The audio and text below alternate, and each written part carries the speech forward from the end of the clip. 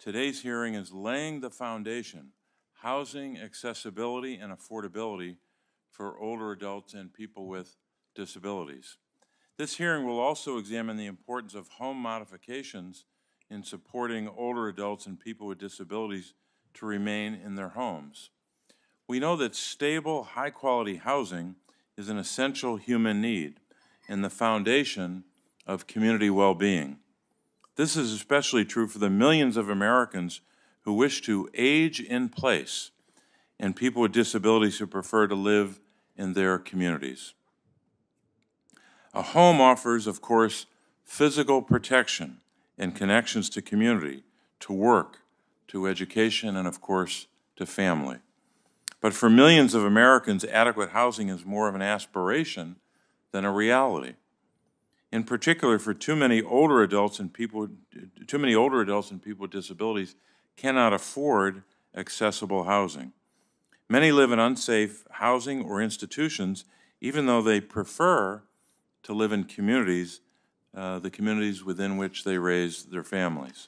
Accessible housing is a key feature that can assist people with disabilities and older adults to live in their own homes in chosen communities, something that research tells us over 90% prefer. An accessible home offers specific features or technologies such as lower kitchen counters and sinks, wider doorways, and zero-step showers. 26% of people in our nation have a disability. That's about 61 million Americans. By 2030, 1 in 5 Americans will be over the age of 65. But less than 5% of the national housing supply is accessible, with less than 1% of housing stock accessible to wheelchair users. Today we'll hear from Dominique Howell from Philadelphia. She will share her story about experiencing homelessness after facing serious barriers to acquiring accessible housing. This, of course, and I think everyone would agree with this, is unacceptable. That's why in April I introduced legislation entitled the Visitable Inclusive Tax Credit for Accessible Living Act, the so-called VITAL Act, Senate Bill 1377, which would add funding to the Low-Income Housing Tax Credit Program, the nation's primary driver of affordable housing. This program does not currently have an accessibility standard, contributing to the severe shortage of accessible and affordable housing. That is why the VITAL Act would require that a percentage of homes built with this investment meet certain accessibility standards. We need to ensure that families have a real choice when it comes to the place that they call home. My legislation would ensure we are increasing the amount of accessible housing available for people with disabilities and older adults to meet their needs. Investments in accessible housing are central to guaranteeing better outcomes in health and satisfaction for both older adults and people with disabilities. Investing in accessible and affordable housing policies and programs is not only a life-saving action for those Americans, but will provide housing security for all. Whether it be for the young family who uses a stroller, the busy professional with a disability who wants to live near their work, or the recent retiree who's downsizing to age in place, all Americans benefit from accessible housing. In recent history, we've seen advancements toward more accessible housing through efforts such as the Fair Housing Act, the Americans with Disabilities Act, and of course the Olmstead Supreme Court decision. Congress must continue to support national advancements in accessible housing and align the needs of millions living with disabilities and our increasing aging population. So I look forward to hearing from our witnesses today about these important issues, and now I'll turn to Ranking Member Braun. Thank you, Mr. Chairman. One thing I do as a senator for Hoosiers is I travel and visit all 92 of our counties every year. I've also invited any Hoosier to come visit me in my hometown. When you do that, you get a lot of good input.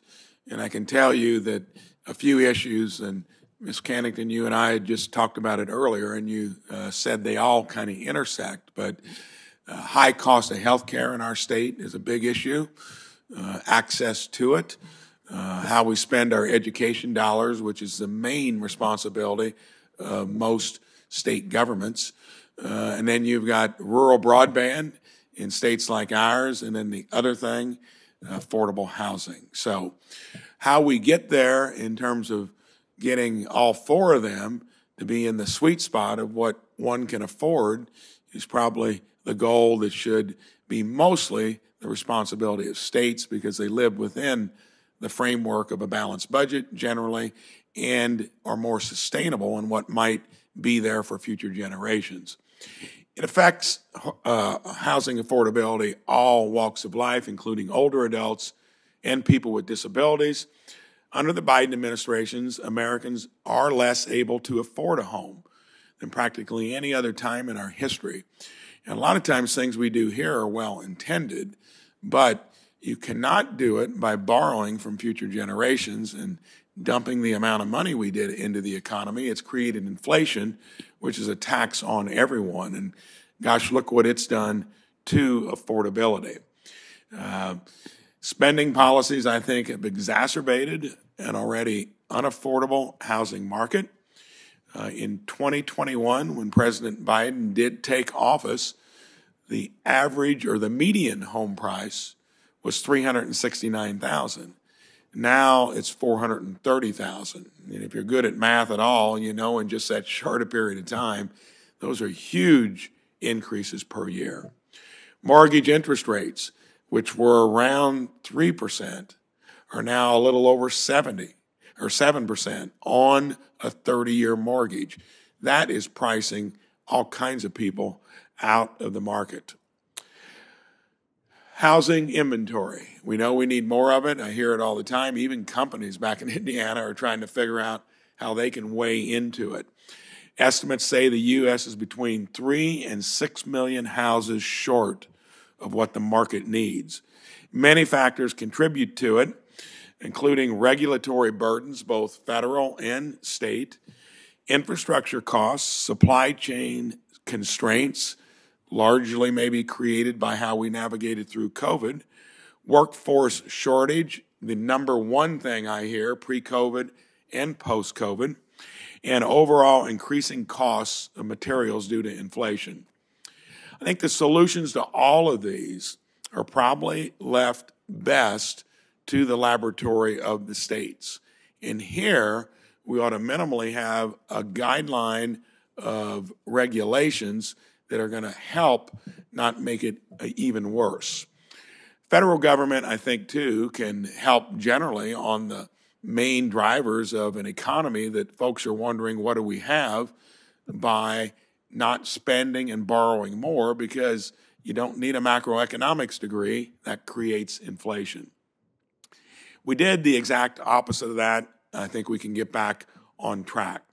Another issue is when he signed the Inflation Reduction Act into law, which issued billions of dollars to encourage states to update their energy codes to the 2021 International Energy Conservation Code. I believe we got to be conscious of climate. We want to make sure homes are built to where they're going to spend less on utilities, but not when it creates an upfront cost that even exacerbates more the affordability issue. So sometimes when you want to do something, you got to make sure you get the timing right. And now we need to aspire to that, but we shouldn't mandate it. Here's another issue. There was recent a ruling that the average American credit score is over 716. Interest rates have gotten higher, and now we've had a ruling that punishes people that earn good credit scores to help subsidize others. I think that's a wrong way to accomplish maybe a goal that is noble to help those that need help affording a place to live, but not like that. This has passed to overturn that rule by a large bipartisan vote in the House. I'd like to see that occur in the Senate too. Do look forward. Sometimes we're at odds in terms of what we should do, but there's always practical legislation in the middle, and I'd hope that we can have those conversations that get us there. Thank you, Mr. Chairman. Ranking Member Braun, thanks very much. Now I'll turn to the introduction of our witnesses. Our first witness is Dr. Jenny Schutz. Dr. Schutz is a senior fellow at Brookings Metro and works in urban economics and housing policy. Her research focuses on land use regulation, housing prices, urban amenities, and neighborhood change. Thank you for sharing your expertise and experience with us, Dr. Schutz. Our second witness is Ms. Allie Kennington. Ms. Kennington is the Senior Manager of Advocacy and Organizing at the Kelsey, where she leads policy and advocacy efforts to advance disability-forward housing solutions. She's dedicated to fueling justice movements for people with disabilities that are intersectional, sustainable, and intergenerational. Thank you for being here, Ms. Kennington, and sharing your expertise and your experience with the committee. I'll turn next to Ranking Member Braun for an introduction. My pleasure to introduce Mr. Rick Wajda. He's the CEO of the Indiana Builders Association and one of the state's leading voices on residential construction in the housing industry. Rick has been with the Indiana Builder Association for over 20 years and will share his knowledge and experience with the committee today. He joins us from Fishers, Indiana, not too far from his alma mater, Butler University in Indianapolis. Thanks, Rick, for being here today. Thank you, Ranking Member Braun. Our final witness is Dominique Howell, whom I mentioned earlier. Dominique is an advocate for the civil rights of people with disabilities, and she works to educate others about the discrimination parents with disabilities face. She has personally experienced the barriers that people with disabilities confront in finding accessible housing. Thank you, Dominique, for being here today and for sharing your story with the committee. And now we'll start with Dr. Schutz for your opening statement. Good morning, Chair Casey, Ranking Member Braun, members of the committee.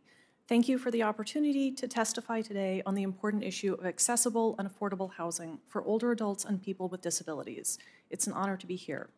My name is Jenny Schutz. I'm a senior fellow at Brookings Metro. My comments today will provide some broader context on housing challenges facing older adults and people with disabilities. Restrictive zoning makes it hard to produce enough housing to meet demand, especially accessible and affordable housing. Since the Great Recession, the U.S. has not built enough housing to keep pace with the demand created by job and population growth. Local governments across the U.S. have adopted restrictive zoning rules and complex discretionary development processes that decrease the amount of new construction and increase housing costs. Rules such as single-family exclusive zoning create direct barriers to building accessible homes that meet the needs of people with disabilities and older adults. Accessory dwelling units, duplexes, and apartments in elevator buildings are all critical parts of the housing ecosystem that supports safe, independent living as well as informal caregiving within families. Rising housing costs create more financial stress for low-income households and people living on fixed incomes. The poorest 20% of households spend more than half of their income on housing costs, leaving too little money to cover other necessities. Rapidly rising housing costs are particularly challenging for older adults and people with disabilities who often live on fixed incomes. Among low-income people with disabilities, only 16% receive federal housing subsidies. Two recent trends foreshadow greater housing insecurity among older adults than in previous generations. A larger share of older adults today are renters, due partly to the lingering effects of the foreclosure crisis. Older homeowners also have higher debt levels because they are more likely to have a mortgage and larger mortgage balances. Retrofitting existing homes and communities is essential to improving safety and accessibility. The U.S. housing stock is aging along with the population. Older homes are generally more affordable, but they are also more likely to have maintenance problems that can create unsafe or unhealthy living conditions. Much of the unsubsidized affordable rental housing stock lacks accessibility features, such as elevators and doorways wide enough to accommodate wheelchairs.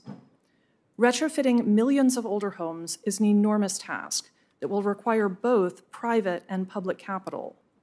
An important policy consideration is how to balance the benefits of building codes and related regulations that require accessible features with the costs to property owners of conducting retrofits.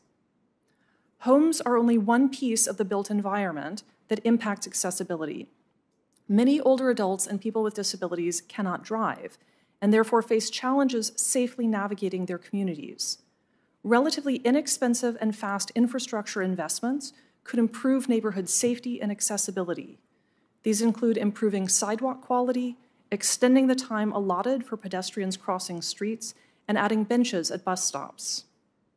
Removing regulatory barriers to neighborhood-serving retail would also make it easier for older adults and people with disabilities to reach shared community spaces, from shopping centers to libraries and parks.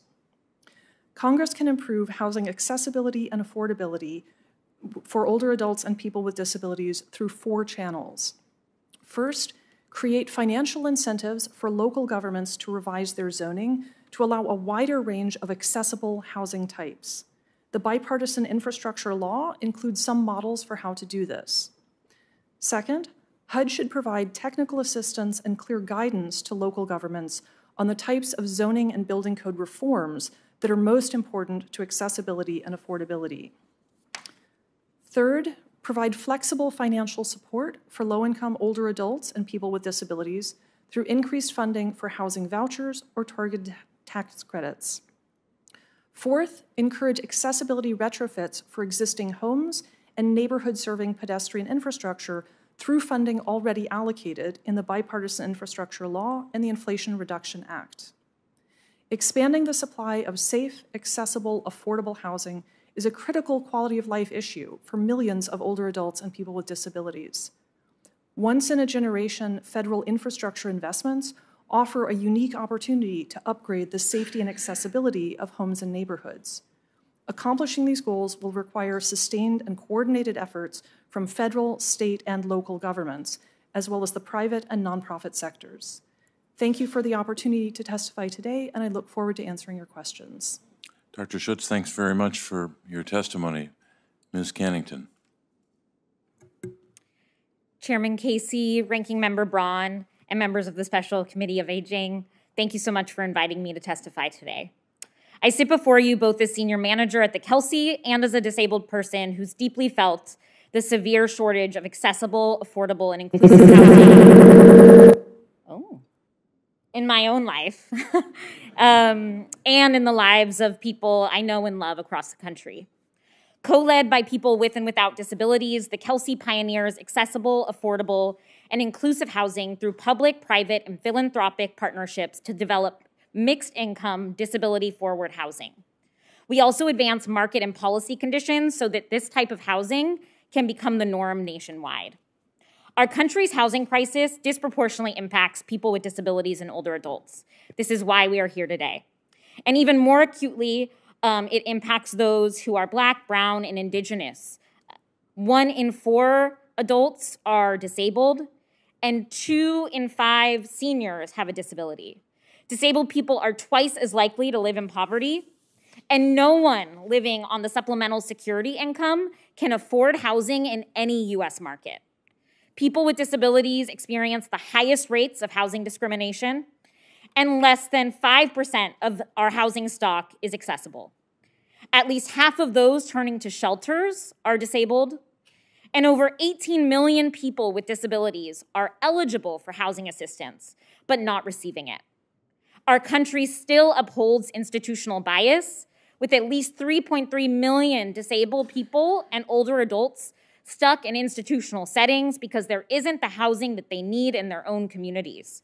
We have failed millions, but there are tangible solutions that can be enacted now to create what we call a more disability-forward housing future. Disability-forward housing is housing that is affordable to people of all incomes, especially those who are extremely low income.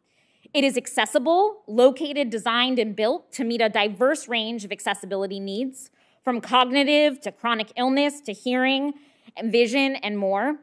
It is inclusive, which means housing that does not segregate or isolate, but is mixed between people with and without disabilities and supports people to receive access to services in their own homes. Designing disability-forward housing means designing better housing for everyone, people across geographies, incomes, and housing needs. It can include mixed-income communities with homes ranging from deeply affordable to essential workforce housing. It includes resident-centered programming that brings elements of interdependence, informal support networks, access to services, and connected community living that benefit all. Designing for all kinds of bodies up front can lower costs. Not planning ahead can lead to unscheduled maintenance and a hit to already limited operating budgets. Disability-forward housing does not have to make a project cost more. When comparing the costs of our projects at the Kelsey to others, ours are cost competitive, proving that this is possible. We have learned through our developments and technical assistance, as well as through the Kelsey's housing design standards for accessibility and inclusion, that with the right partners and investments, disability-forward housing can be scaled to transform the lives of people with and without disabilities from America's city centers to rural communities. We need, though, congressional and regulatory action to make this future possible. We have a legal framework to mandate fair and integrated housing, but we have never adequately invested in the housing infrastructure to make these rights a reality for the ever-growing disabled population. We can improve and invest in programs that we know work but have been woefully underfunded, like HUD Section 811, 202, the HUD Service Coordination Program, Housing Choice Vouchers, including as well as specifically the Mainstream Voucher Program, as well as innovative project-based subsidy programs, as well as transit-oriented development and the Housing Trust Fund, as well as public housing. We must invest in and strengthen Medicaid home and community-based services, including housing-related services. We also can embed a disability-forward solution across the entire housing infrastructure, like within the low-income housing tax credit, or LIHTC, which funds the vast majority of affordable housing and supports over 6 million jobs annually. Passing legislation like the VITAL Act, Senate Bill 1377, would finance up to 970,000 more affordable, accessible homes over 10 years. It would be a critical step forward. We can increase requirements and incentivize access and inclusion across all federal programs and better align HUD and Medicaid.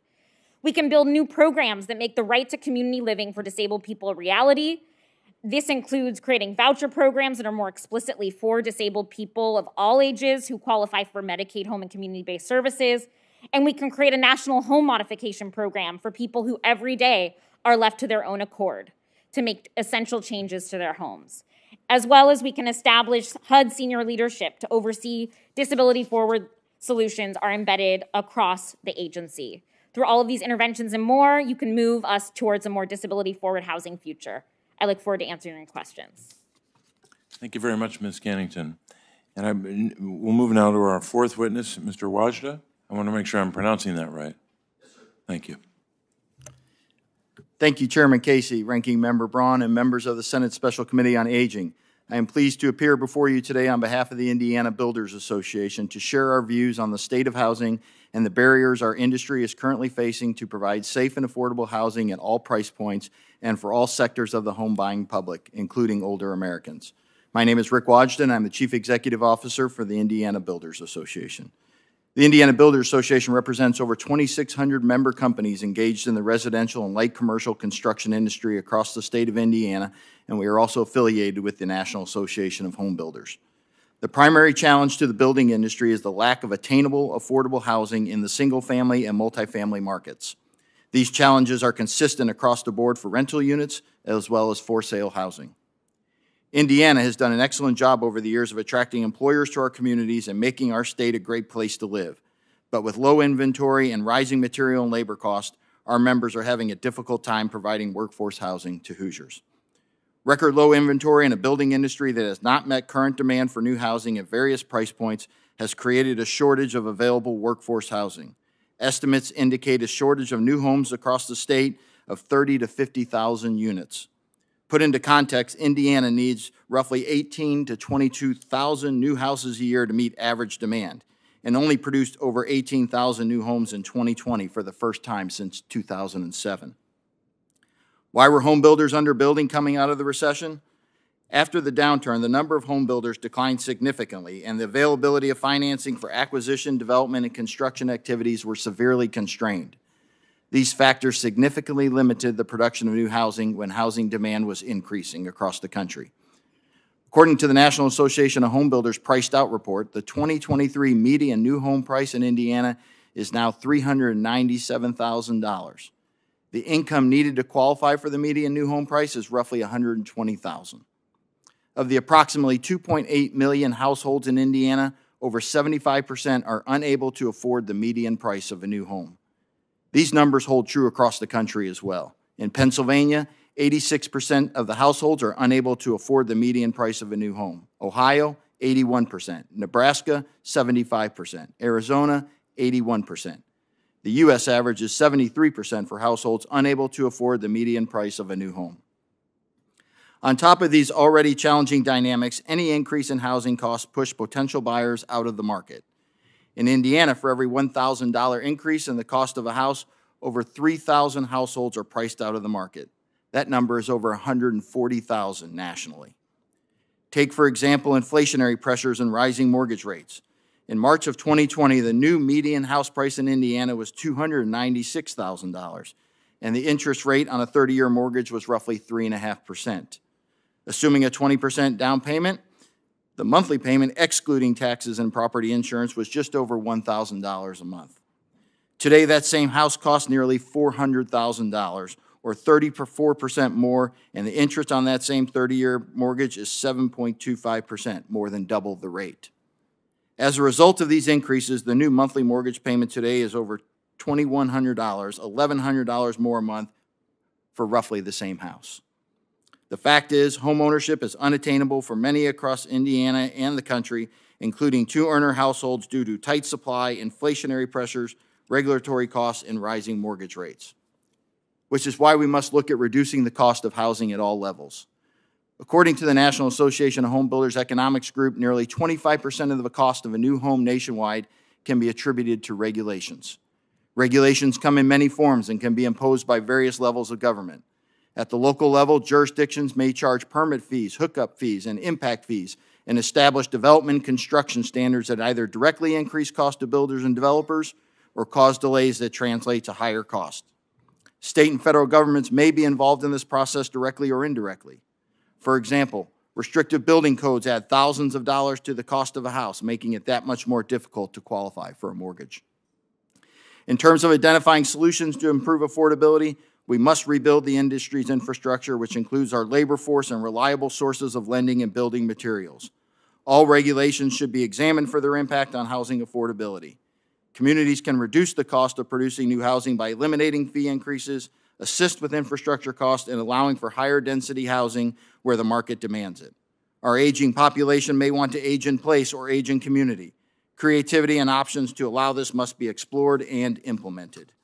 In Indiana, the General Assembly recently concluded and passed legislation that creates a residential infrastructure fund to the tune of $75 million over the next 2 years to assist in communities building out infrastructure for residential housing. Think sewers, roads, sidewalks, etc. This transformative piece of legislation will open up areas for development and reduce the infrastructure costs currently paid for upfront by the builder-developer, but ultimately passed on in the cost of the home to the home buyer. In conclusion, our citizens, and particularly older Americans, want to choose where they live and the type of home that best meets their needs. Our industry stands ready to assist in helping to expand the availability of safe and affordable housing. Thank you, Chairman Casey, Ranking Member Braun, and members of the committee for your time today. Thank you very much. Our final witness is Dominique Howell. Chairman Casey, Ranking Member Braun, and members of the Senate Special Committee on Aging. Thank you for inviting me here today to share my story. My name is Dominique Howell. I am a disability advocate from Philadelphia, Pennsylvania. I am an independent living specialist at Liberty Resources, Inc., a center for independent living in southeastern Pennsylvania. Today, I am here to speak about the importance of affordable, accessible housing in Philadelphia and nationwide. With a population of 12.90 million residents as of 2021 in Pennsylvania, disabled residents make up at least 25% of the population, which equates to 2,677,350 residents. I feel that it is imperative to focus on the needs of the disability community while also understanding that it is not just a regional issue but a national one. Many of you may have realized that affordable, accessible housing in Pennsylvania does not meet the demands of disabled residents in need. For decades, there has been affordable housing shortage, which has continually led to chronic housing insecurities. This includes homelessness and evictions because many residents cannot afford the rising rent cost on fixed income. For example, last year, the Independent Living Services Department of Liberty Resources, Inc. received an average of 100 calls per month for disabled people needing housing. This is especially true in Philadelphia, including myself. 5 years ago, my family and I, which included my then 3-year-old daughter and my aging grandmother, were wrongfully evicted due to a decision made by the owners of the property. They no longer wanted to make repairs to my inaccessible apartment, which was required by the Philadelphia Housing Authority, to continue to receive payments. The owners made the decision that they would no longer accept the subsidy, which led to our eviction because we could no longer afford market rate rent on our own. With the help of some advocacy, my grandmother was able to be housed once we were evicted. Unfortunately, my daughter and I weren't as lucky and were denied entry into the Office of Homeless Services twice because I am a recipient of home and community-based services and receive attended care hours. I receive home and community-based services so that I can remain living independently in the community. The Office of Homeless Services intake staff stated that my attendant could not enter the shelter because of the services I received. After getting legal representation and constant advocating, I was able to enter the shelter, but not without lack of accessibility. For a year, I slept in my power wheelchair, even while in the shelter. After fighting, advocating, and sharing my personal story, my daughter and I now have a place to call home. Even though my daughter and I now have a place to call home, it does not come without accessibility challenges. Unfortunately, even though the building we live in has other tenants with disabilities, the elevator is constantly broken, which leaves many residents, including myself, trapped in our homes, sometimes for weeks on end. My entire life, I had to make the decision between accessibility and affordability, as so many other Americans with disabilities do. As an example, for the first time in my life, I now have a bathroom that is accessible enough for my wheelchair to enter and be able to close the door. As an advocate and activist, personally and professionally, one of my primary focuses is to continue housing justice because housing is a human right, and unfortunately, far too many Americans, especially people with disabilities, are not being equally granted the right of housing they can afford that is accessible. It is my opinion that Pennsylvania and other states across the country should decrease their focus on market value development and increase their efforts to developing affordable, accessible housing to match the needs of its residents. It is my hope that as members of Senate, you decide to take a stance and work diligently to help grant people with disabilities across the United States with their right of affordable, accessible housing. Thank you for your time, and I look forward to answering any questions you may have. Thanks. Ms. Howell, thanks very much for your testimony. I wanted to start a round of questions. My first question is for Ms. Cannington.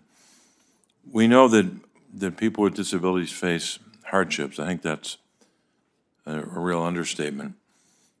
They face those hardships at a rate that is higher than people without disabilities. For example, they're twice as likely to live in poverty, to face a persistent wage gap, and to struggle to afford housing costs. We've got to do more to ensure that federal housing assistance programs are both, as we've said a number of times today, accessible and affordable for people with disabilities. I mentioned LIHTC, the Low-Income Housing Tax Credit. It's the nation's primary driver of new stock affordable housing. This is a good program. It's had bipartisan support for many, many years. LIHTC provides tax credits to developers who build new housing for low-income renters, but currently there's no requirement under the program as it exists today to build disability-friendly housing. It's just a gap in the program.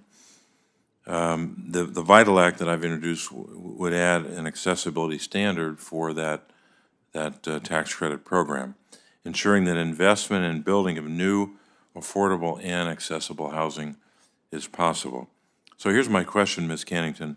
Are states meeting the needs of people with disabilities through the LIHTC program? Thank you, Senator Casey, for your question. So as you spoke to, LIHTC is the primary driver of affordable housing. And through LIHTC, all states are allocated tax credits. And each state, through their qualified allocation plan, can decide where those tax credits can be prioritized. There are 28 states that completely, at the state level, also lack accessibility requirements. But then there are some states that are leading the way, that are adding both accessibility requirements and incentives. But the bottom line is that disabled people and older adults, no matter where they live in the country, should expect a standard of accessibility in the housing stock. And so by reforming the low-income housing tax credit to both increase the requirement as well as incentivize developers to build more accessible and adaptive housing, the disabled people and older adults will increase our confidence level and the standard, as well as create more uniformity across the development field about what is accessible housing and how can LIHTC ensure that it drives not just affordable housing, but more accessible and adaptable to all. So you said 28 states completely lack tax credit accessibility requirements, and then there's 22 states that vary in their accessibility requirements. And so we look to the federal government for leadership in that regard. Well, that's an interesting breakdown of all the states. I guess one question I have is, what are the characteristics of housing that's designed for the needs of people with disabilities? Kind of describe what would be, for lack of a better word, the ideal circumstance. Thank you, Chairman. So at the Kelsey, and when we talk about disability-forward housing design, we look at cross-disability access. So that means not just meeting the minimum code requirements when they do exist, which is mobility and sensory, so important, but the 61 million disabled people we are an incredibly diverse group.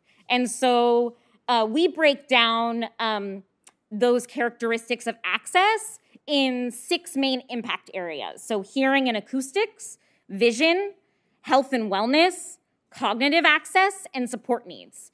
Some of the features and characteristics that I want to lift up that go beyond code requirements, but by embedding them from the start doesn't have an additional cost, are things like plain language leases, are things like wayfinding in a building that when you implement these cross-disability access characteristics, it doesn't just benefit those groups, but benefits all. Mm-hmm. Thanks very much. I'll turn to Ranking Member Braun. Thank you, Mr. Chairman. Mr. Wajda, you talked about in Indiana the median home price, $397,000. I mean, that just seems outrageously high as a median, and that's actually higher than what the median is across the country. Interest rates, we talked about where they are, but regulation, as it comes from here especially, can you cite a couple of the key regulations that drive costs up? And generally, they're always well-intended, but then can work at cross purposes for the affordability factor. If you would highlight a couple of the most challenging ones from here, and then likewise coming from our own state. Sure. Thank you, Senator Ron. The regulations are a huge factor, right? If you take you roughly 25% of the cost of a home is due to regulations. I like to say that's no sticks and that's no bricks going into the house. That's simply government regulations that further reduce housing affordability all across this great country. And so if you look at the federal level, it could be regulations dealing with stormwater. A recently Supreme Court decided case, the Sackett case dealing with wetlands on private property, are all regulations that are ultimately added to the cost when a home builder and a developer is looking to develop a piece of ground. They have to take into account those regulations and pass those costs on to the home buyer. That continues to raise the cost of housing. At the local level, a lot of times we see architectural standards baked into local ordinances. So certain communities want housing in their community to look a certain way. They may want all brick houses. They may want certain roof pitches, 3-car side load garages, larger lot densities. Those are all things that we can provide as home buyers to the consumer and to the public, but those come at a cost. And so if we can get creative at the local level and communities can start to look at reducing lot sizes and allowing smaller houses to be built in their communities, we think we can attempt to drive down the cost of housing. I want to give a shout out to a company in Indiana, the Cook Medical Group, who does medical device manufacturing as its business, but has taken on trying to make affordable housing something that they're going to try to make weigh in on. And in talking to Steve Ferguson, the CEO of the group, he said they found a formula to get housing in a slab home, 3 bedrooms, and I've seen them, and they are nice starter homes for between $185,000, $215,000, which all of a sudden, if you're there, even with today's interest rates, look what you're doing in terms of affordability. I don't know how far that goes into the income quartiles, but if you could do that, and he said the single biggest factor was getting the local jurisdiction to stub in utilities, which most local jurisdictions can, and then it enabled him to be able to experiment to get homes built in that range. Does that happen much across Indiana, or would that be the exception rather than the rule? I would say, Senator Braun, that's the exception rather than the rule, but it's certainly a creative approach that I think many large employers may want to look. If they need workforce, they're going to need to have some sort of cooperative agreement for housing for their workers. And Senator Braun and Chairman Casey have a lot in common in terms of a long, rich history in your states of the steel mills. And a lot of those communities were built with the assistance of those steel mills back in there to make sure that they had affordable housing for their workers close to the factories. And maybe we've got to take a look at some of those cooperative partnerships moving forward with our employment community. Well, I think that's one example to where you don't have to look here. You can take that issue into your own hands, and we've had measurable results. I want to get a final question on inflation. That robs across the board purchasing power. It's largely offset any of the wage gains that we've made. COVID exposed a lot of places where employers need to acknowledge that if you don't pay a living wage, you're not only going to be losing the ability to have an affordable home, many other issues as well. I challenge employers throughout the country to make sure to take that into consideration. But what is the current status of inflation impacting building materials? Are we coming back down? Is something within sight of where we'll get back to where we were pre-COVID? I think, Senator Braun, lumber prices certainly have came back down, but we've seen increases in other building materials that have continued to drive the cost of housing up. We have not seen that stabilize yet, and so as you see, maybe the price of wood and lumber dropping back to some pre-COVID levels, but we've also seen those increases in other products that continue to challenge the market. And certainly you mentioned with mortgage rates going up, right, the challenge to get somebody qualified for an entry-level home in the United States of America is very difficult right now. And so we need to do everything we can to try to drive those rates down and get the cost of materials down so we can build more houses. Thank you. Thank you. Thanks, Ranking Member Braun. I'll start another round of questions. Now, we'll be waiting for, and are waiting for other senators to appear at the hearing so they can do their questions. So we'll have some who will appear in this segment of the hearing. And as some of you might know, we'll have to take, Ranking Member Braun and I will have to take a break to go down to a Health, Education, Labor, Pensions Committee, so-called HELP Committee, markup, where we're considering legislation, pandemic all hazards legislation that we've got to get done today. So we'll take a break and come back, and I think at that point we'll have other senators. But for the time being, I just have a few more for this round. Ms. Howell, I'll start with you. As you know, many people with disabilities and older adults prefer to remain in their homes. As we heard from Ms. Cannington, the current housing stock is largely inaccessible, forcing many to leave their communities for congregate settings, which in many instances would be a nursing home if you're an older adult.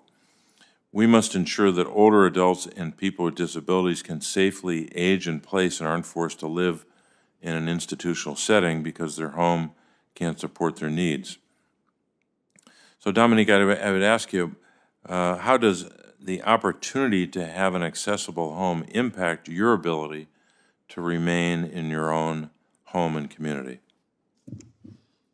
Well, the opportunity that I've been afforded to have an accessible home has allowed me to be a productive member of society, a great advocate, and an even better mother. Without the opportunity to have an accessible home, I would not be able to do any of those things. I would not be able to be an independent living specialist. I would not be able to fight for housing justice, and I would not be able to be a loving, supportive parent.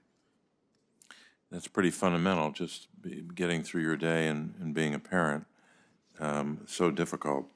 I was noting in your testimony that you said at the end of the third paragraph, quote, "I was able to enter the shelter, but not without lack of accessibility. For a year, I slept on my power wheelchair, even while in the shelter," unquote. I can't imagine a year like that, but I hope, and it seems like things are a little better for you today. Things are wonderful. That's great. Full job and a full life, and so I'm blessed. But there are many Americans that are not afforded that opportunity, and so that is why I'm here today. Yeah. Thank you for your questions. And I'll next turn to Dr. Schutz. I wanted to ask you about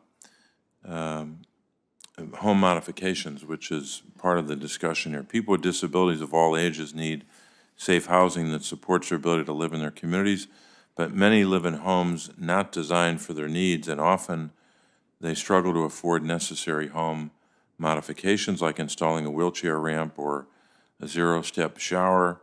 These modifications help these Americans prevent accidents and maintain their independence. To help constituents, primarily older adults and people with disabilities, as well as veterans, connect to resources so they can live and age in place, our committee offers a home modification resource guide. I'm just holding it up.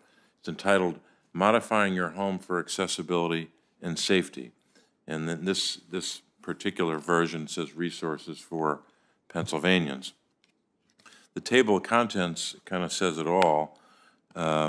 There's a section or a chapter on resources for veterans, resources for rural homeowners, resources for SSI beneficiaries, for older adults, for people with disabilities. Just by way of example, I was looking at the section on resources for rural homeowners.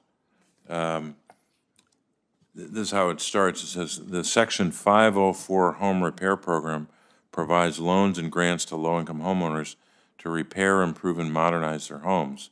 It also provides grants to older and very low-income homeowners to improve health and safety standards. So this is particularly focused on Americans who are in rural communities. One of my constituents, Suzanne Ott from Venango County, that's just north of Pittsburgh, told me how her husband uses a wheelchair, but because the doors are not wide enough in their home, he can't use it in the house. She said he has to, quote, crawl on his hands and knees to get inside the house and move around, unquote. Suzanne and her family used the home modifications brochure to find resources to widen their doorways and install stair lifts. She remarked how these changes will allow her husband to, quote, truly be independent, unquote, and to get around and do as he pleases. So, Dr. Schutz, how can we better strengthen and streamline national resources for home modifications? Thanks for that question. The home modifications are a really important part of making our existing stock more accessible. It's often complicated. As Ms. Cannington said, there are a lot of different kinds of modifications that would be necessary, and it's a question of matching the home characteristics to the resident and to their needs. So it's often hard to come up with a fairly direct sort of cookie-cutter version of this that can be implemented everywhere. We do know that some general rules of thumb for making programs more accessible is, one, to make sure that there's targeted marketing and outreach to eligible households so that they know that these products are available.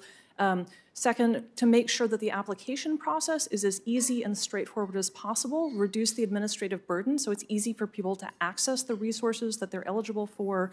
And then third, to make sure that there are trusted intermediaries who can help doing the contracting work to provide good quality work at fair prices and make sure that people aren't overpaying for the services. So those are good general rules of thumb for making the program more accessible and making sure that the funding is spent well. Thank you, Doctor. Ranking Member Braun.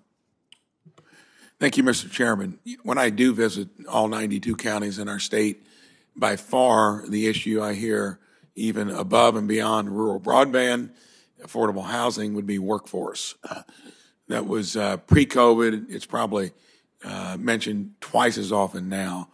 In our state, we had 65,000 jobs that needed a better high school education, basic life skills. When I went to high school, you could take engine mechanics, you could take wood or metal shop, you could learn to weld. You had those kinds of parts of your curriculum that I think prepared you, whether you're going to enlist, go into employment right out of high school, or get further education. Where are we at in our own state? I know when I was in the state legislature, it was always talked about. It seemed like we never kind of aggregated our efforts towards it. And how big a deal is it? Do we have enough electricians and plumbers, and let alone all the other kind of skills you need to build a home? How are we doing in Indiana? Great question, Senator Braun, and the challenges are certainly there in all sectors of the construction industry, whether it's residential construction, commercial construction, road building. For example, our membership in our association was over 7,000 member companies across the state of Indiana before the Great Recession. Now we have shy of 3,000 members. A lot of those companies closed their doors.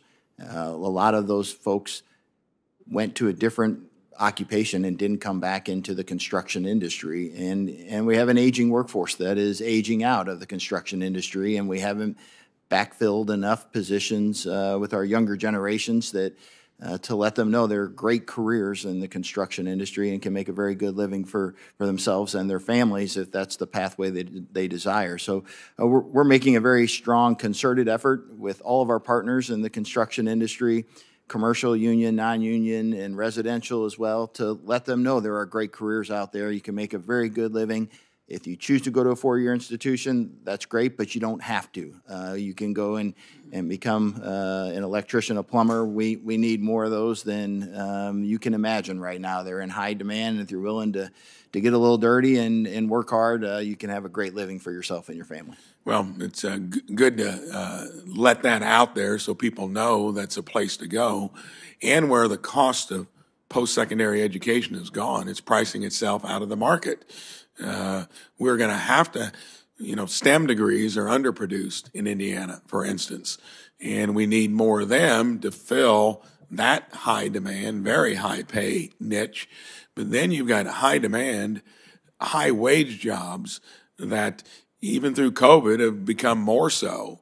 And if we, through the guidance that you get in high school, companies need to reach out to their middle schools and high schools to get involved. Garrett High School, for instance, near Fort Wayne, they bought acreage next to their high school and they build a home each year. and the kids love it.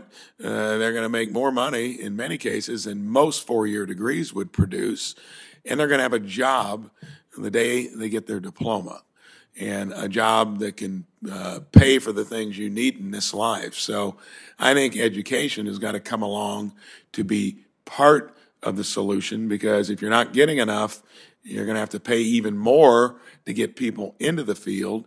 And I remember, too, Indiana Manufacturers Association, they wanted just the school system to produce that perfect employee mix that they needed. Well, that wasn't happening. That was as recently as 8 years ago. I see that occurring, too. And some of the companies that are having the least amount of trouble hiring people are communicating with their local school systems. And then kids, they get those general life schools, and the parents get the information of high demand, high wage, cost of education, career wages.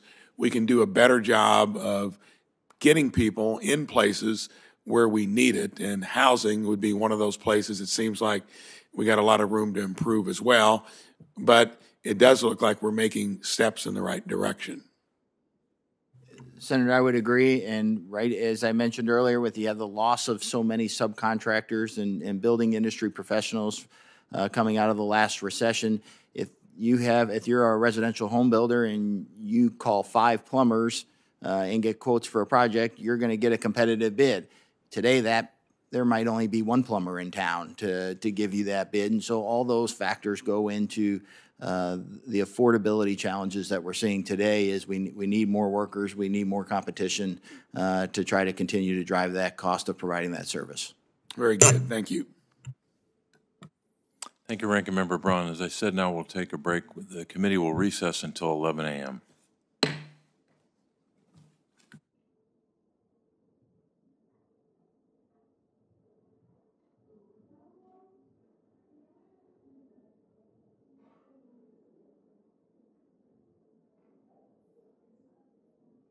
For adults and people with disabilities.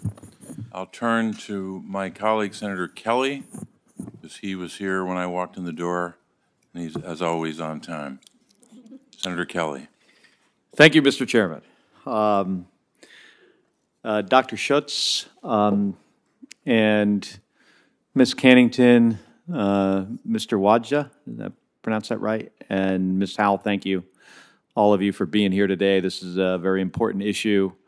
And this question's for Dr. Schutz. So my state, the state of Arizona, is currently dealing with a rather historic heat wave, multiple days in a row in Phoenix, where the temperature has hit at least 110 degrees.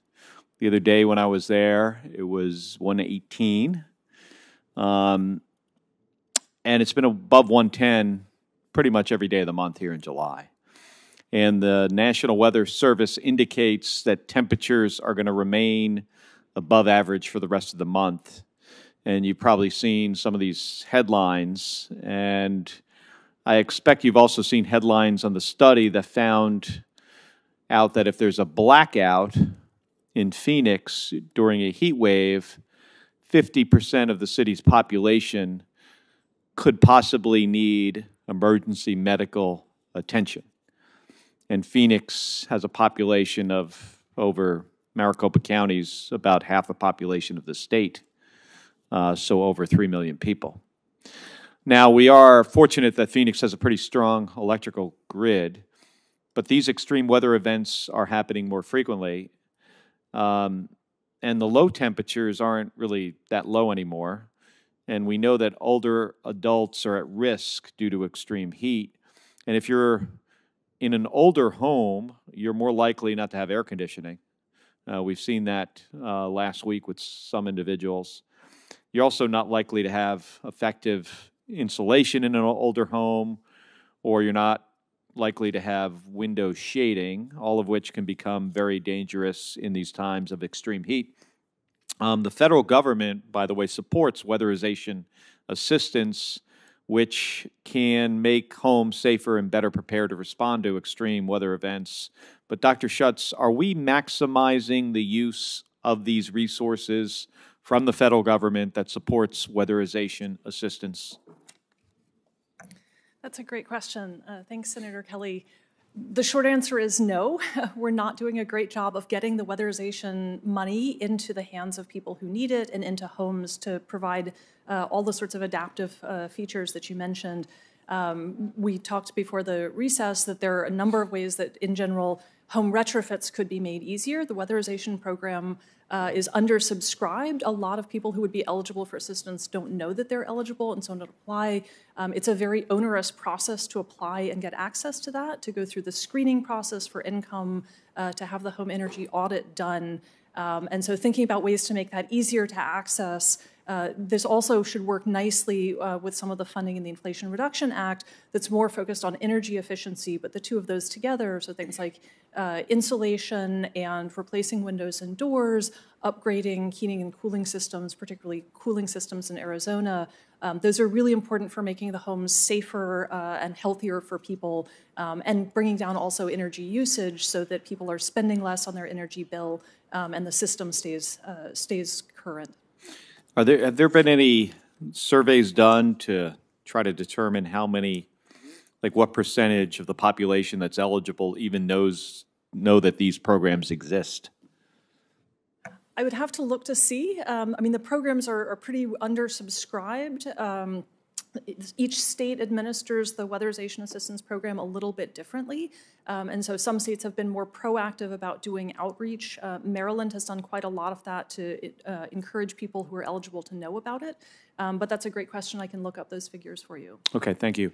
And Dr. Schutz, on a different but somewhat related subject, one of the things I hear from affordable housing stakeholders all the time is the need for zoning reform to allow for some creative solutions to build new affordable housing.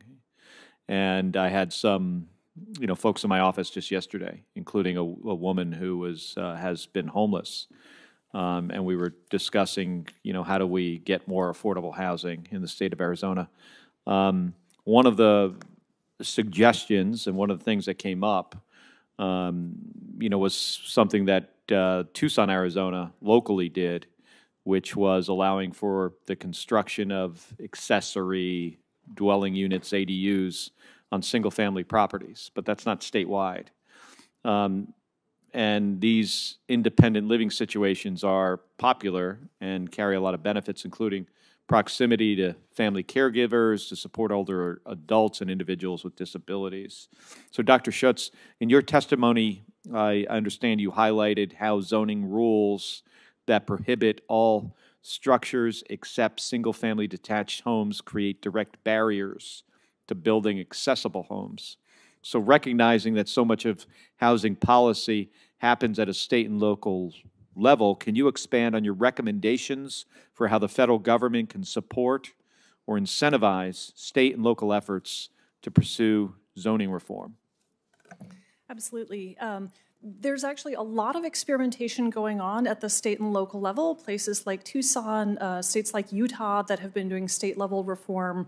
And one of the really useful things that HUD could do is keep track of all of the reforms that are going on, make sure that the lessons we're learning for what works and what doesn't in different housing markets is accessible, providing really simple, straightforward guidance. If you want to make ADUs work, here's a two-pager of the do's and don'ts, so that state and local officials can get access to that. There's a lot of interest by elected officials at the state and local level in learning more about how this works, and there isn't really a good source of information or technical assistance. That would be a very easy thing that HUD could do more of, in combination with targeting some of the transportation and infrastructure funds to encourage more zoning reform.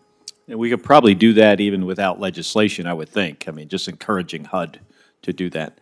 So I'll make sure that my staff works with you and we can try to address this issue. Thank you. Thank you, Senator Kelly. So turn next to Senator Ricketts. Thank you, Mr. Chairman, and thank all of our witnesses for being here today. I want to build on what Senator Kelly was talking there with regard to zoning. Owning a home is part of the American dream. And when I talk to my constituents, specifically in Omaha, who are home builders, one of the challenges they talk to me about is all the extra red tape that has come over the past several years with regard to not only the zoning, but all the regulations that go along with the codes and so forth like that. And that's creating a barrier to building affordable housing that would impact our seniors. And so, Mr. Wajda, you're with home builders as well. A lot of my constituents tell me that the regulations they face are local examples of what the state or the federal government is promoting, and that's creating some of the costs and the burdens that they face. Can you talk to me a little bit about what can the federal government be doing to maybe help with cutting that red tape and helping our home builders build more affordable homes? Sure, Senator Ricketts, thank you for the question. And a great example at the federal level is uncoupling some legislation that has been passed that requires states and local communities to adopt the most recent edition of the building codes. For example, the adoption of the 2021 International Energy Conservation Code can add as much as $31,000 to the price of a new home and can take as long as 90 years for homeowners to see a payback on their investment. At a time when we're facing an affordability crisis across the country, passing the most recent edition of an updated energy code, which does very little to increase the energy efficiency in already efficient new construction, I think we could see as a country much bigger bang for your buck looking at retrofitting some of those older homes, as we talked about in some of the weatherization programs and others that could really increase energy efficiency but not saddle potential new home buyers of new homes from those increased costs. Was there a cost-benefit analysis done on that? I mean, because the numbers you're giving are pretty shocking that would increase the cost of a home by that much when there are lower cost, readily available ways to be able to help improve on energy efficiency. Was there a cost-benefit analysis done on that? I think they look at some of those things, and most codes are then adopted. The international codes are then adopted by states, uniformed, or they make tweaks to those depending on which state you're from and or in local communities. So a lot of states and local communities may take the international code and then change that to try to reduce those cost increases at their local level. But we work very closely with our national association to make sure that policymakers are aware of when new regulations are going to be passed, what that impact is going to be on their constituents in their home states. And when you say international code, help educate me on that. Why is it called an international code? It's the International Code Council is a code writing body. It's a nonprofit organization that actually writes the codes, and then states adopt those international codes in their states. But it is a group of folks that get together to promulgate, write new codes, and ultimately sell code books. And so who are they accountable to? They have a governing body. And who's that? Who makes up that governing body? Various interest groups and local government officials, typically. So it's not an elected official body that's overseeing that. That is could be the local building inspector. Could be from a community that's on the ICC board. Varied interest. A lot of times, maybe they're looking at safety and not necessarily safety and affordability. Mm-hmm. And you said there was also. So is there also potential for conflict of interest there from that standpoint of the people who are sitting on that, who are creating these codes that may then benefit from the codes that they're creating? I think a lot of the things that we hear from our members of our organization is a lot of product manufacturers are very engaged in the code writing process, and a lot of times that if you add a product to the code that could increase the cost of housing, obviously then local states and local communities have to look at that and say, is this something that we want in our home state? And a lot of times we have to then pull that section out of the code or learn to live with it and pass the cost on to the potential home buyer. Mm-hmm. Is there a way do you have any thoughts on how to reform that process?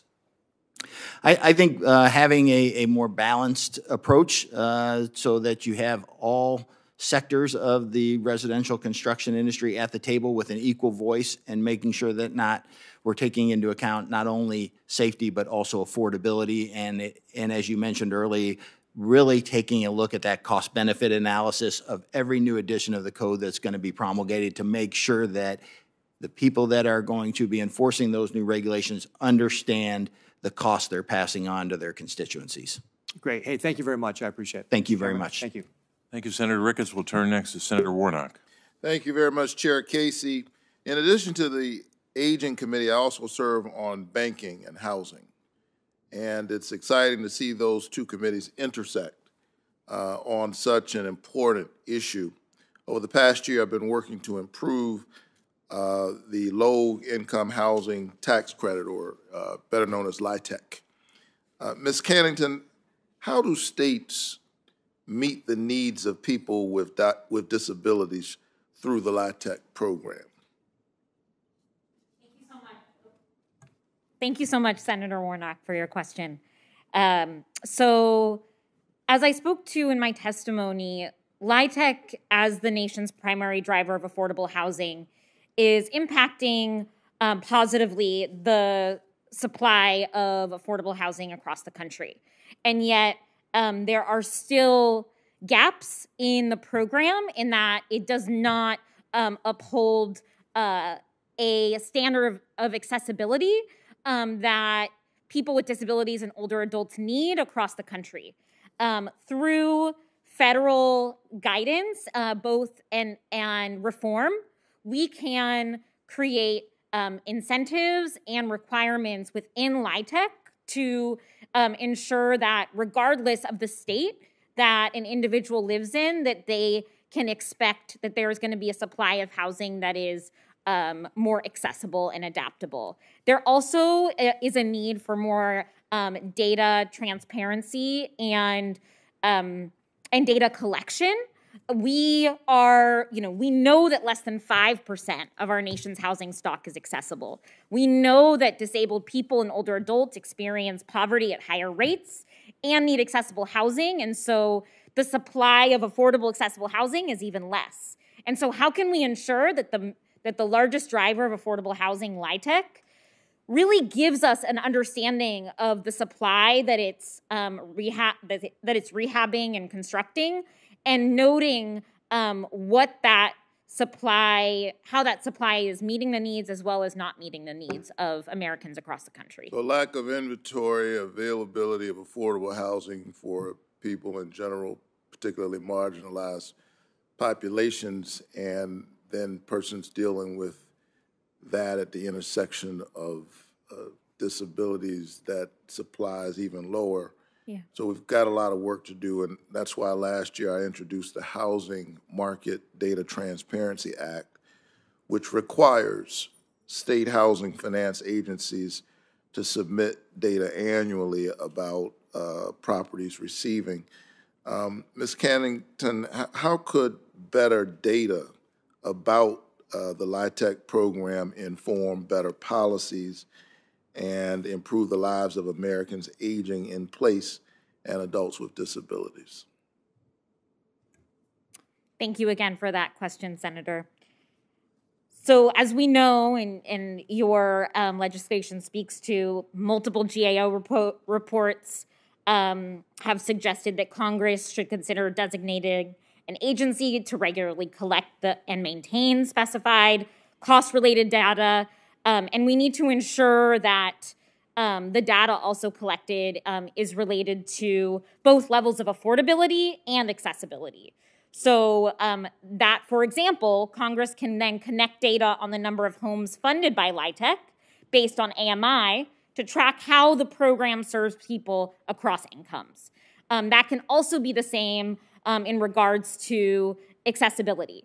We need more research to be done and more attention to access and inclusion across the housing infrastructure. And if LIHTC, which is the primary driver of affordable housing, is really not taking into consideration the needs of the largest minority in this country, we're missing the mark. Well, thank you so much. I agree, and I believe that increasing program transparency and data integrity of the LIHTC program would further underscore the program's record of success and allow us to have more accurate data. And this is not data for data's sake. Improved data transparency in the LIHTC program would then help inform policies and meet the needs of people with disabilities and Americans aging in place. Thank you so much for your advocacy on this issue and for your testimony today. Thank you, Senator Warnock. I know we're awaiting, I think, at least one more senator, but so I'll ask another question. I want to note for the record something I didn't do earlier.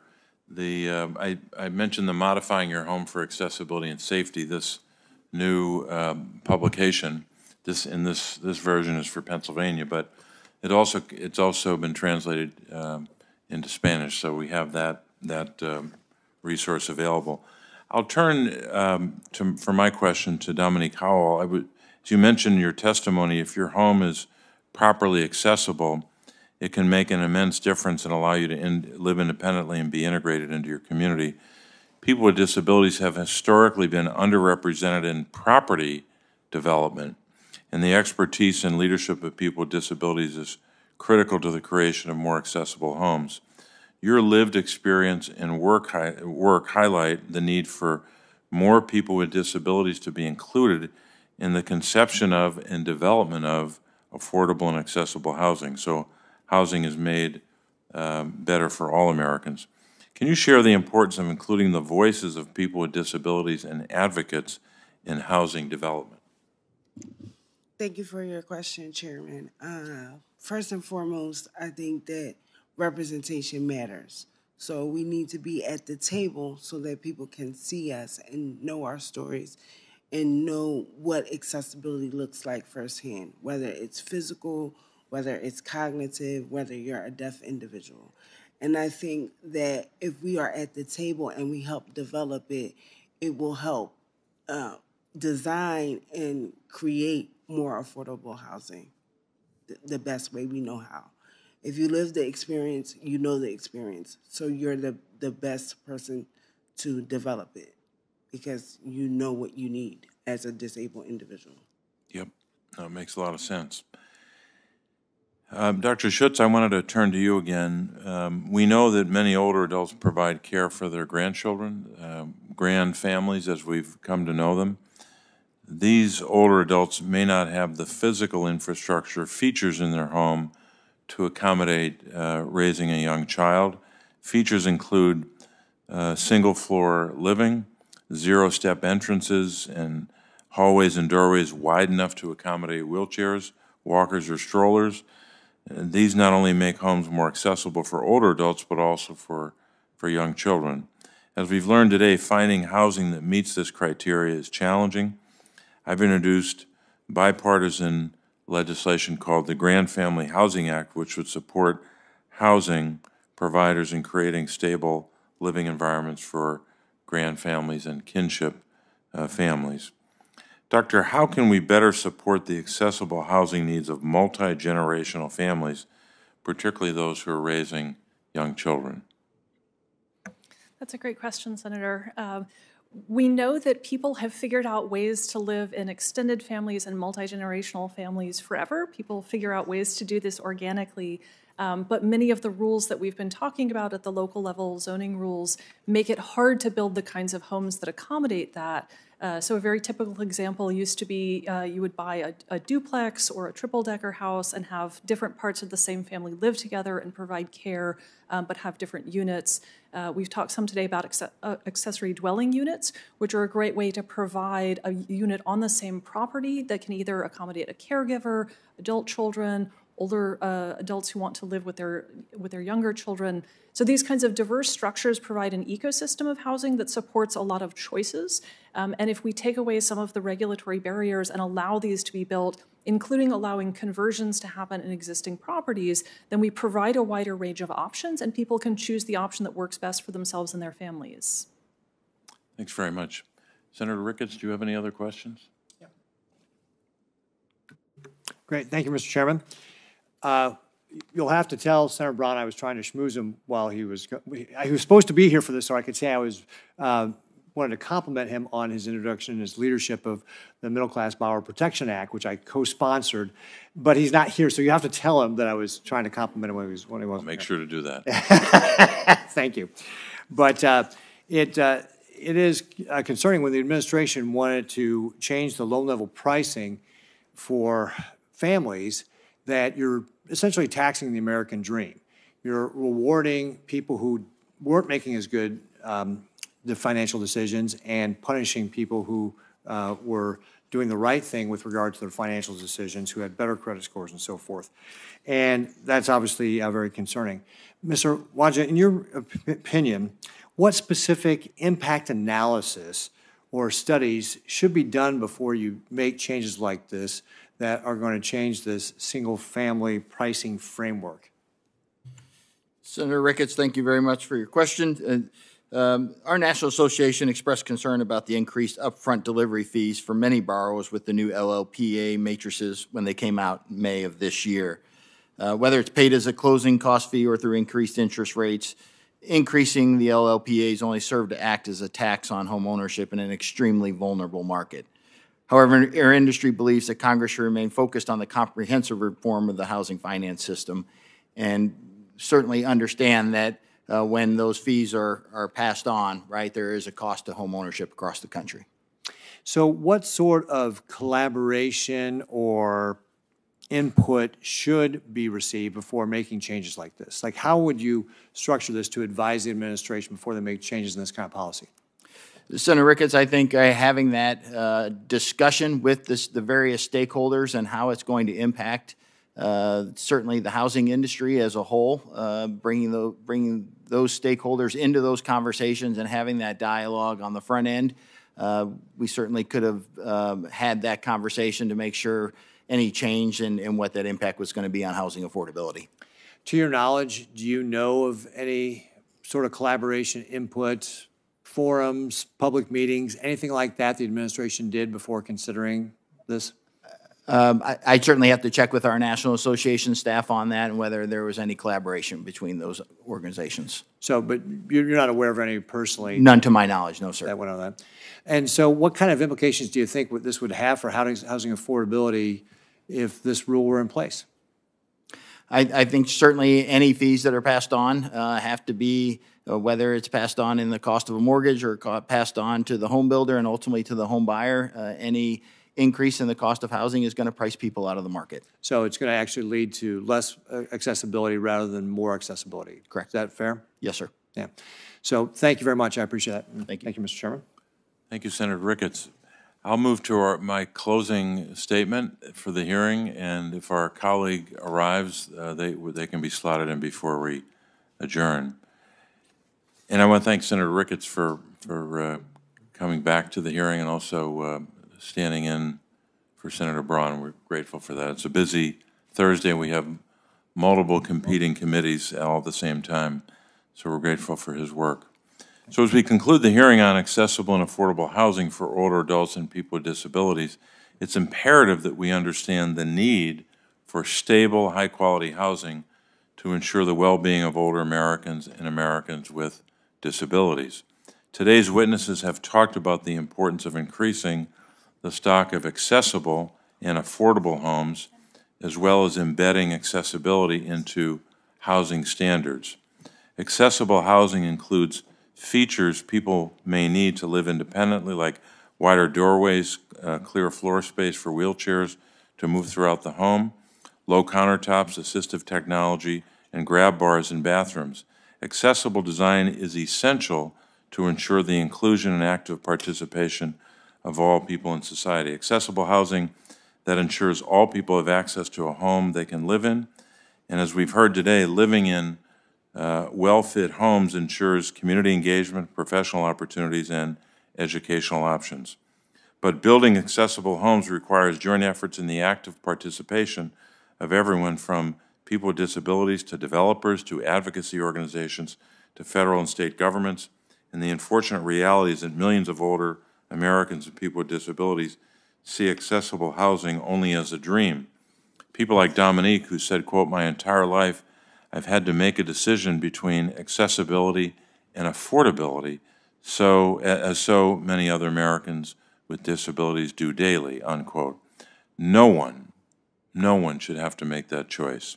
Dominique's comment, as well as the ones made by other witnesses, reinforces the lack of accessible homes and the challenges older adults and people with disabilities face when trying to find and pay for these homes. The 5% of national housing stock with even basic accessible features is clearly inadequate when 26% of our fellow Americans have a disability. I mentioned earlier the VITAL Act which incentivizes the building of affordable homes that are also accessible. As members of Congress, we must continue to commit to ensuring investment to increase the stock of accessible and affordable housing to meet the needs of millions of people with disabilities and older adults. So I want to thank you for your testimony, and I will now turn to Senator Warren. Thank you, Mr. Chairman, and thank you very much for holding this hearing today. Such an important topic. The housing shortage is a national emergency that lies at the root of what makes buying or renting a home, the single largest line item in most families' budgets, so wildly unaffordable to too many Americans today. We know how to solve the problem. We need to build more housing. And not just more housing, but more of every kind of housing. Housing for seniors, housing for people with disabilities, housing for veterans, housing for families with children, housing for single people, housing for first-time buyers, and on and on. That undoubtedly will require new housing development and construction, and I believe we need serious federal dollars to help make this happen. But there are also things that we can do to make the most of the construction that we already have. For example, towns all across this country are taking a look at their unused non-residential properties like office space or long-abandoned public buildings to see if those spaces could better be used to serve their communities as housing. Dr. Schutz, you have extensive experience studying the housing market. Now, property conversions may not work everywhere all the time, but we are seeing communities successfully using housing conversions to create accessible and affordable housing for some groups. Are you seeing this as a way to produce more housing for older Americans, for people with disabilities, and for other groups? Absolutely. Conversion of non-residential buildings to housing can add substantial amounts of housing. If we look at cities like Los Angeles, for instance, the downtown converted a lot of empty office buildings, and they work really well for accessible units because they're already tall buildings equipped with elevators, so they can work really well in some contexts. Yeah. You know, I want to say we're doing some of this in Massachusetts right now. Over the last few years, we've seen creative projects to convert existing non-residential construction to homes for older Americans and for the broader population. In New Bedford, a 114-year-old textile mill is being converted into apartments for lower and middle income adults aged 55 and older. In Salem, in Salem, 2 century-old Catholic schools are being converted to a mixed-income apartment for seniors and artists. And earlier this month, Boston Mayor Michelle Wu announced a bold pilot program to immediately create residential housing out of unused office space.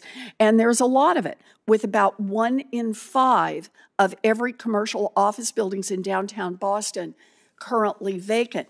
Federal investment in converting formerly non-residential properties into housing could help more communities expand their housing supply in a way that fits the needs of target populations, like older adults who need accessible and centrally located homes. Accessory dwelling units, or ADUs, another tool that communities can use to get the most out of their existing construction.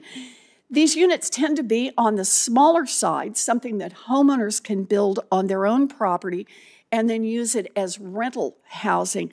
Think of a mother-in-law unit on the back of the lot, or maybe an efficiency apartment over a garage.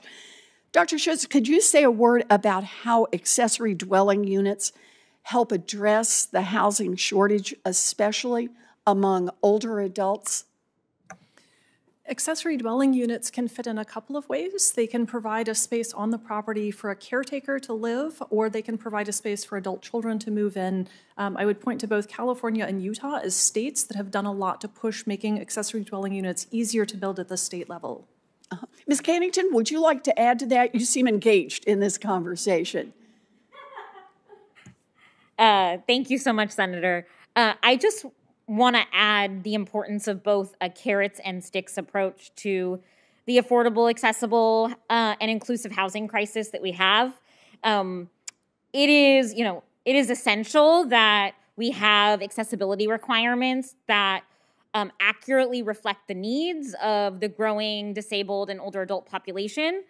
But the bottom line is, without incentives, the developer field will only continue to see access as a compliance issue. But what we know is that access is an opportunity for everyone to thrive at levels that we have really never been able to fully realize in this country. I think that's a really powerful point here.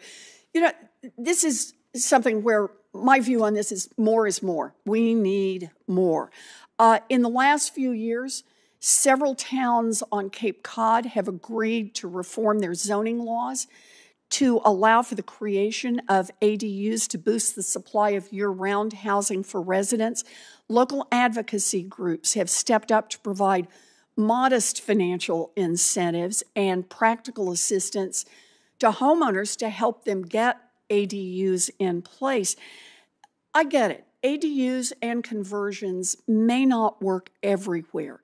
Every community's housing stock is different and particular needs are different. And there's no getting around the need for a major federal investment if we want to close the housing gap.